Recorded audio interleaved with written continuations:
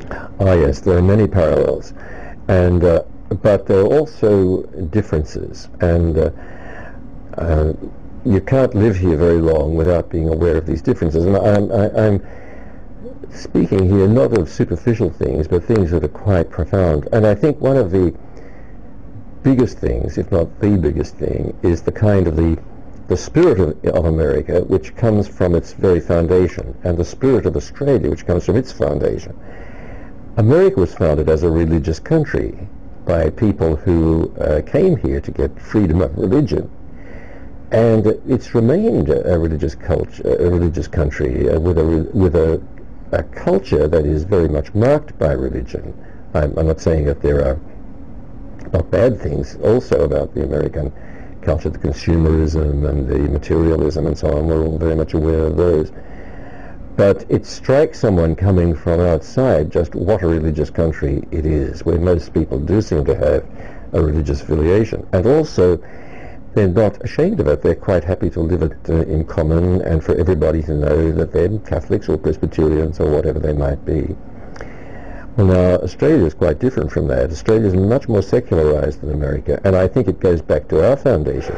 There was no idealism about the foundation of Australia. We were founded as a penal colony for Britain, and we had some very high idealists there, of course, as political prisoners, but a great number of them, of course, were not political prisoners. They were petty thieves and so on.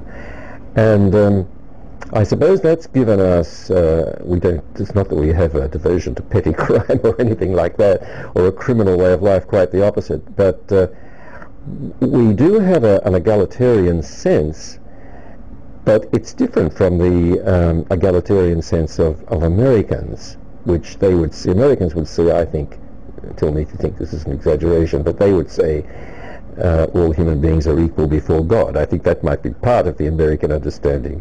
Well, God wouldn't come into the Australian equation. We just think we're... Now, the churches are quite strong in Australia too, but you don't find that permeating of society by religion in Australia. It's a much more secularized country, and I think probably always has been, probably always will be. And as perhaps in that way, it's almost a bigger challenge, I think, for the church. One thing that impresses me so much about being here at Marquette, and you wouldn't see anything like this in Australia, is a younger generation that is strongly religious. We see them. I don't know what the percentage of religious practice is among our students, but my impression is both Catholics and Protestants, it's quite high. Whereas it's a much bigger struggle in Australia to try and hang on to the younger generation.